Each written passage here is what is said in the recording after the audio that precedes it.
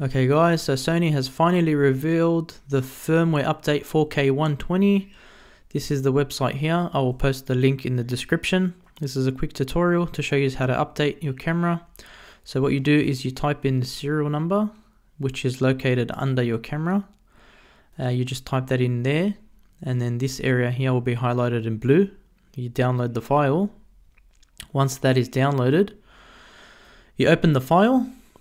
And what you have to do is you connect your SD card in to the camera, and you got to make sure that the file is a DAT file, .dat, and you pretty much just drag it into the, I'll just show you right quick. So you plug in your SD card. Be interesting to see how long it takes for this to overheat in 4K 120. So that's the DAT file there, that's downloaded from the Sony website. So you connect your SD card, you open it up. All you do is you pretty much drag and you drop it into your SD card. That's done. You pull out your SD card, you plug it into the camera, and you pretty much just follow the prompts on the screen. And yeah, that's how you update.